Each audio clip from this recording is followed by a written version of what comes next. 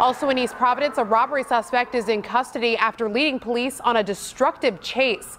Officers were called to the Domino's Pizza on Pawtucket Avenue after it had been held up. The suspect ran away from the scene, and that's when things got kind of out of hand. Officers were searching for the suspect on nearby Charles Street when he jumped into one of their cruisers and sped off. In the process, police say he struck two cruisers, an unmarked police car, and a civilian car. We're told no officers were hurt in the incident. Authorities have not yet released the suspect's name or what charges he'll be facing.